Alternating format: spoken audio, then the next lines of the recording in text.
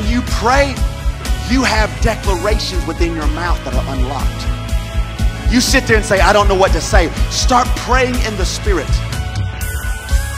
Start praying in the Spirit. As you start to do that, you begin to break down the resistance in the flesh.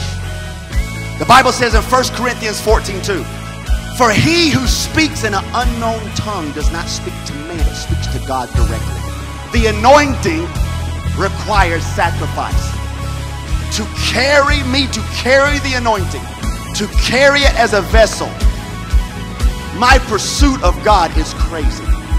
My praying, my fasting, my reading the Bible, my worship, my intimacy, the connection, everything I do is an atmosphere that allows me to do this.